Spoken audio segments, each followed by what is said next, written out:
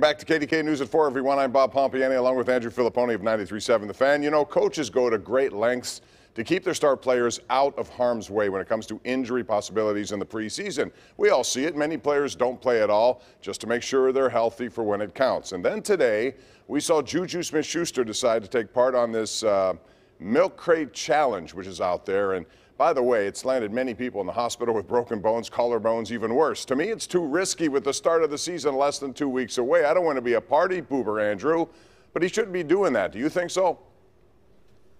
Well, I think what it does, unfortunately, Bob, is that it sheds a light on, I think, a debate that Steelers fans have wondered about with JuJu for a couple of years now, and that is, what drives him? Is it his brand? Is it his social media presence, which we know in 2021, guys can make a lot of money with the videos they post. This is obviously a huge trend on social media, and so JuJu probably does big numbers, and it puts more money in his pocket.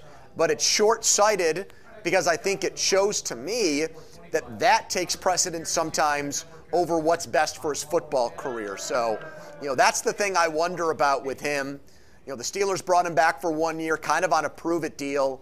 And to me, it's further evidence that he does not have every egg, Bob, in the football basket for this year. Yeah, well, social media is big for all these guys, but not bigger than the team. At least it shouldn't be.